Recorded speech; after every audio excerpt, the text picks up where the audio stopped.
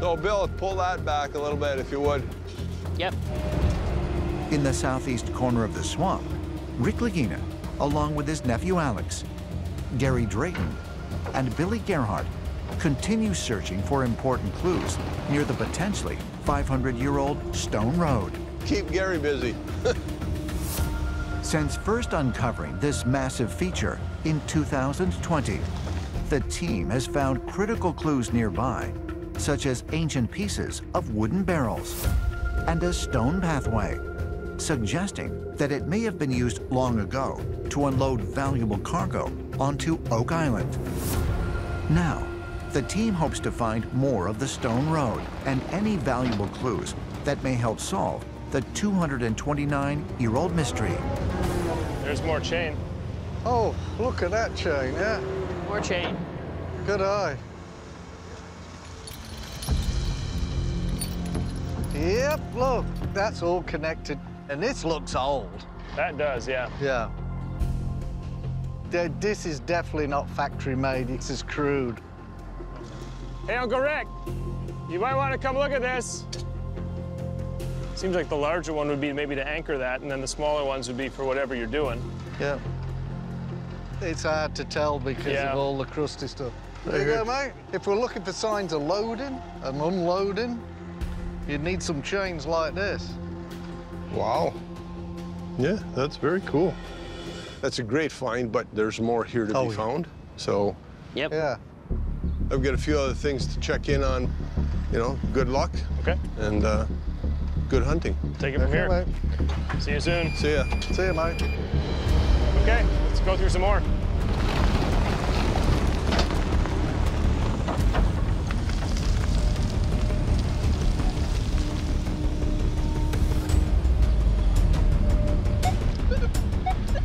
I got it.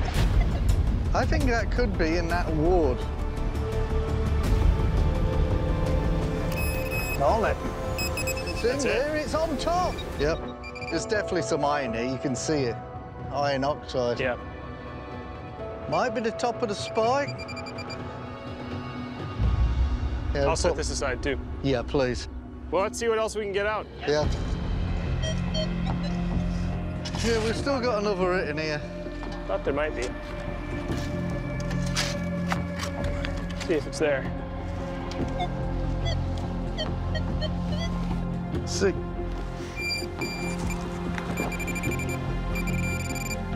Oh, we've got some.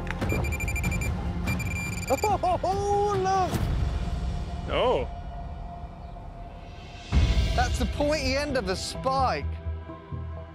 Look at the black spike in the wood. This is one of those old rose-head spikes by the look of the top, that bevel on it. And that would make it pretty old, right? Oh, yeah. Yeah, this is old. Yeah, a spike like that looks like it's from the 1700s or older. Great.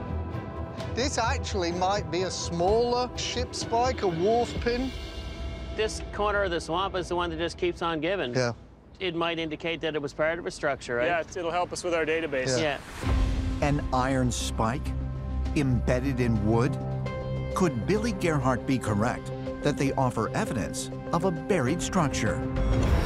Before his passing in 2016, legendary Oak Island treasure hunter Fred Nolan reported to Rick Lagina that he had once found evidence of a dam feature in this same area, a dam that may have been used to artificially create the swamp. Could the team have just found evidence of what Fred believed is hidden beneath the South Shore Road? This is going to mean a lot to my Uncle Rick, so I want to see what we keep digging up. Well, that was a heck of a dig, mate. We got a shipload of finds. We're going to be taking a lot of artifacts back to the lab. Absolutely. Yeah. In the southeast corner of the swamp, Looks good stuff. Jack Begley has joined metal detection expert Gary Drayton and Billy Gerhardt to continue searching for additional clues and evidence of buried structures near the massive Stone Road. That is worth digging.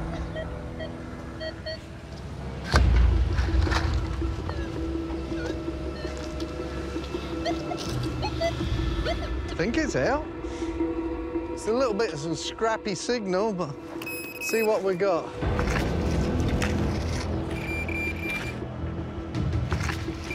Coming out. Here it is. Oh, wow.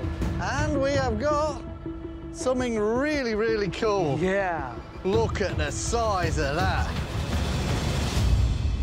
I believe that that is some kind of fastener. Yeah. And that looks like it's wrought iron. You know, we're talking 1700s or older with this. Brilliant. A potentially ancient iron fastener?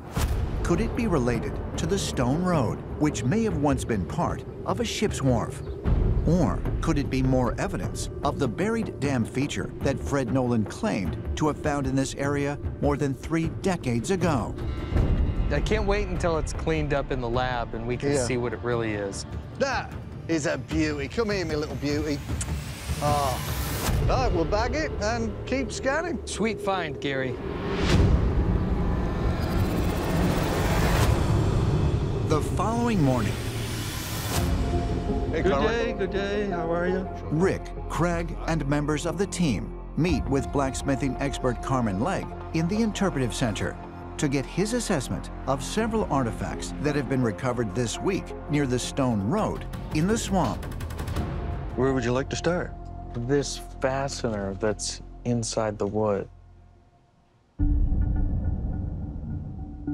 I'm looking at it, and I see 2 handmade nails inserted alongside of the bigger item. Any idea on what it might have been used for? Just based on that? A lot of times, things were driven into walls where you needed to hang lanterns or for light in tight spaces, like underground, to illuminate the space. Could Carmen Legg be correct that this fastener may have been used to aid in the building of a structure in the southeast corner of the swamp? If so, could it be more evidence that the brackish bog was artificially made, as Fred Nolan believed? It makes the next finds we're going to show you even more interesting. This is a big piece of iron. Okay. This is not a spike. It's a tool. Oh. So is it a chisel? What is it? No, it's called a set. It would be used to drive in pins to down flush or even countersink. Yeah. Might set planking in a ship, perhaps. In the timber construction of the ship. Yes. What date would you give something like this? I'm going to say 16 to the late 1700s. There's always been the speculation that the ship foundered in the swamp and that it was covered up. So why were they there? And are there any artifacts at a greater depth? Maybe, Craig, you can help me sort of straighten this out? Oh, okay.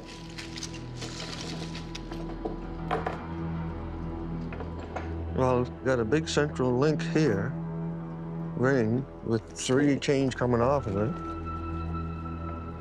This hook is very old. And why is that? Because the hooks made in the later time periods had a curve in the shank. This has a straight shaft coming down and then a heavy curl on the end here. So I would say that is definitely not past 1650. And I would even go back to the 1500s on that hook. Whoa. No. Wow.